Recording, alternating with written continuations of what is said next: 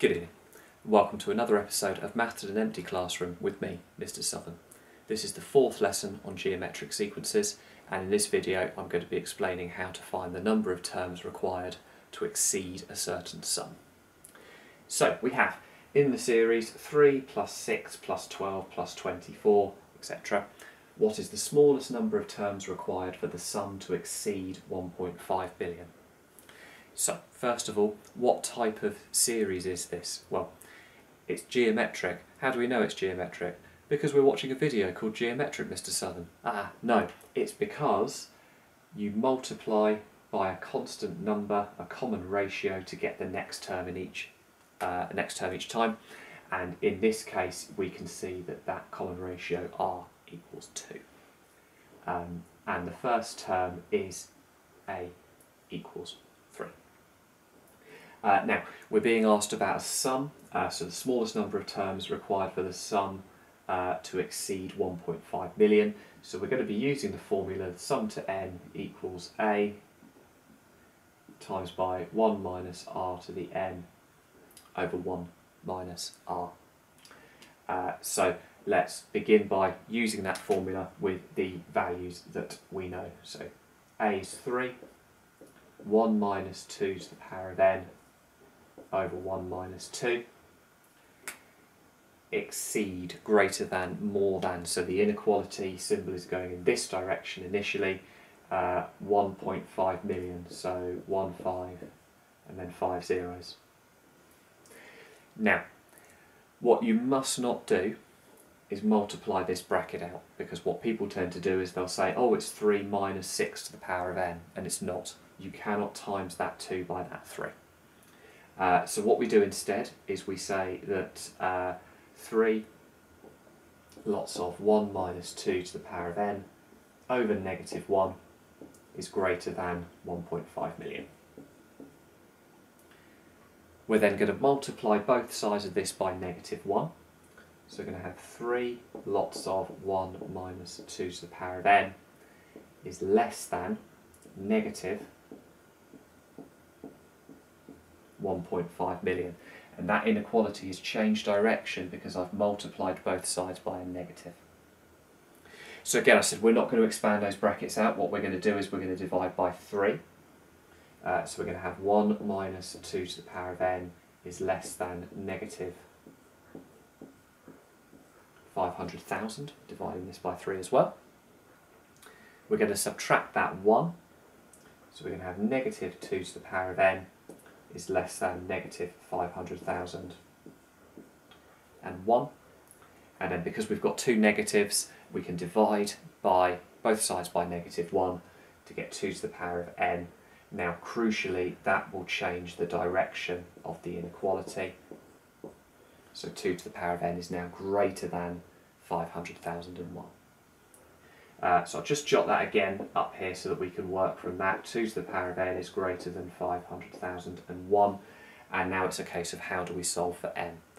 Now, you might be tempted to say, oh yeah, I see this, Mr. Southern, it's base power, so it's log base 2 of 500,001, and that's going to give me my answer.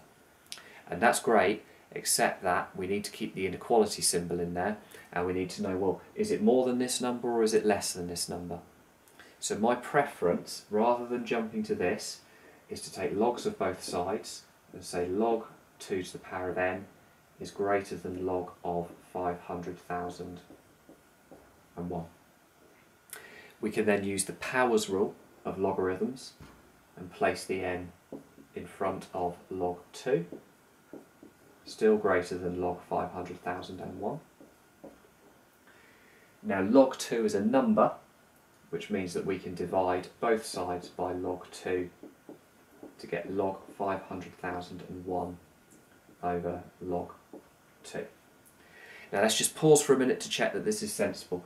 We've been asked for the number of terms required to exceed a certain value. Now you would expect that to be after we've had a certain number of terms, so more than this number of terms. And this inequality is saying that n, the number of terms, is more than this number. So we're happy with that. That makes sense at this stage. So all I need to do now is, using my calculator and the log button, it defaults to base 10, but it doesn't actually matter what base you use. And if you've done natural logarithms, learn, it will work with learn as well. And what we get is n is greater than 15 point... no, hang on, I've not put enough zeros in there. There you go.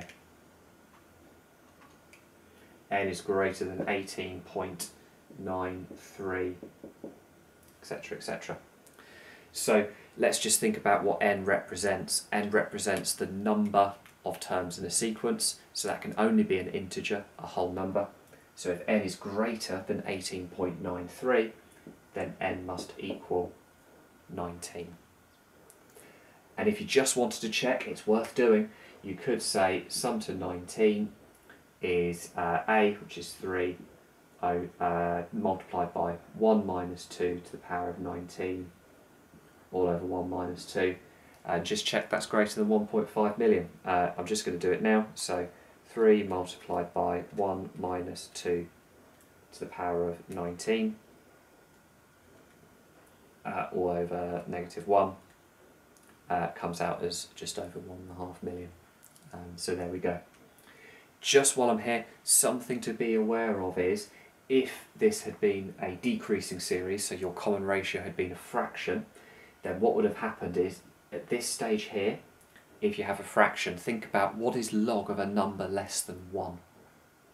Let's say, for example, if instead of 2 this had been 1/3, you'd had log 1/3 there.